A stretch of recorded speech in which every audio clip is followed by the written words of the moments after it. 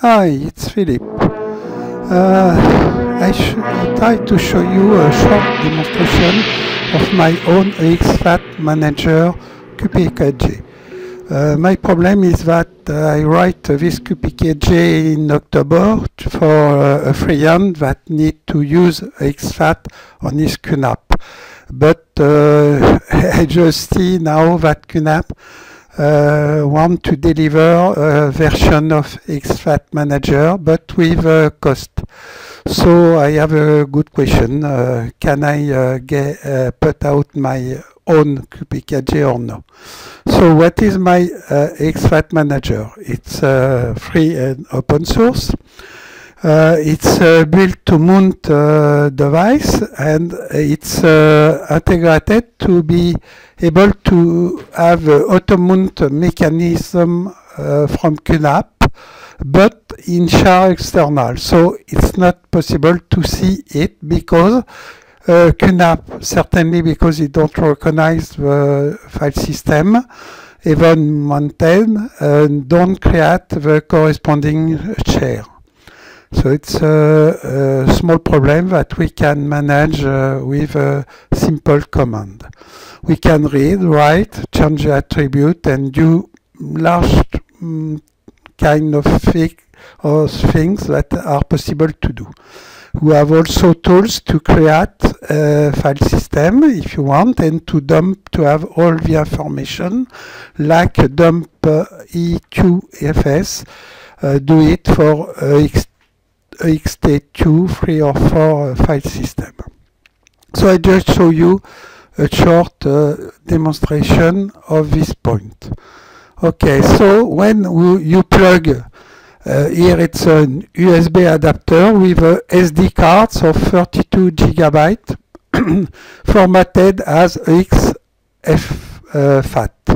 So you can see that it's mounted, is not mounted, but recognized by the storage manager. So it's not mounted here, and but in fact, when you go to your system and you search the mount, you can see here that it's mounted by my mount.exfat system. So it's mounted, but here.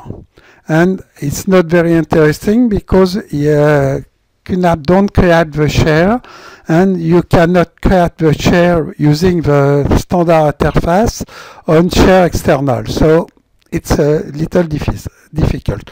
So I have added my mount. My mount is a tool that permits you to have some information. First of them, it's the possibility to have the list of devices.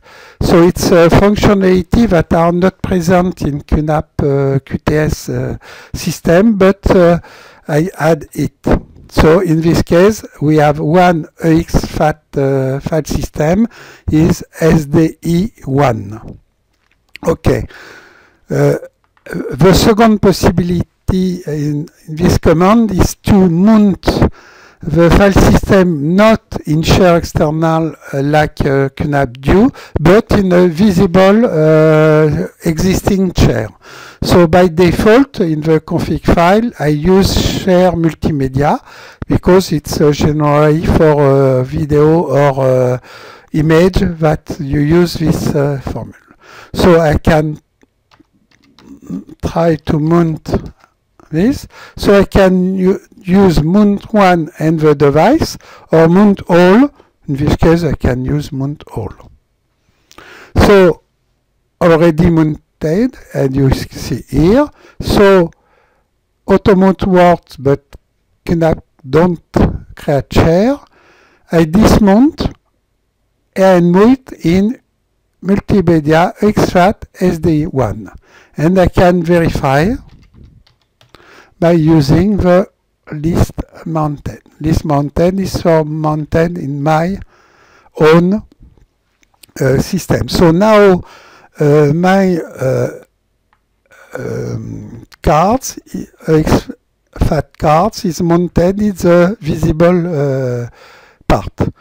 I can see what are inside.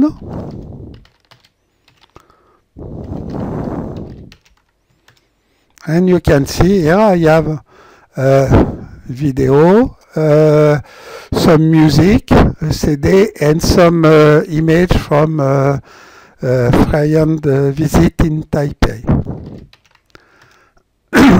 Okay, so now the most interesting part is that because it's now inside the structure and the share GNU, we have a possibility to use, for example, the file system. So if I search EXFAT, and you can see the video with Istanbul, okay,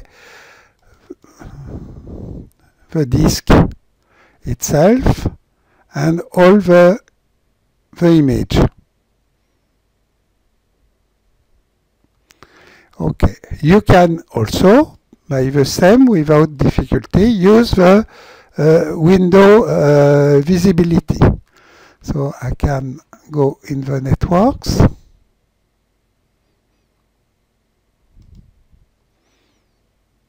Okay, just 1 second. I have a lot of servers, so it's...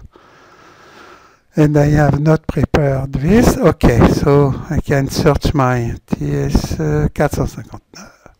Okay, I can go to multimedia, to the EXFAT SD, and if I want to play the video, for example, I can read. So I can read immediately from EXFAT system the video through the QNAP with a chair in the Windows system. Okay, so I can go out. Last point, if I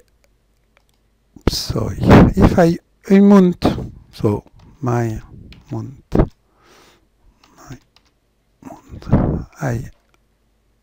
mount my system, okay.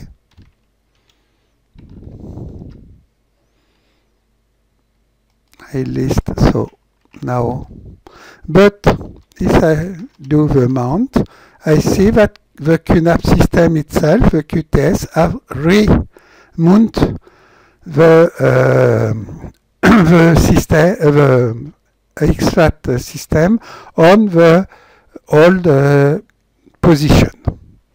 So it's really integrated because on each event, QTS is able to manage the EXFAT system.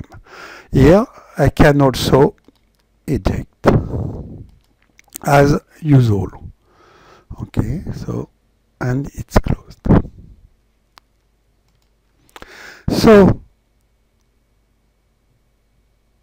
in QNAP, the EXFAT system is visible when you connect on Storage Manager. QNAP know it and know the tool, so is able to mount it, but unfortunately without a visible share. So I am obliged to add my own script, and you can use by any application inside if we remount it in a correct point where all are visible through a share file system. Okay, thank you.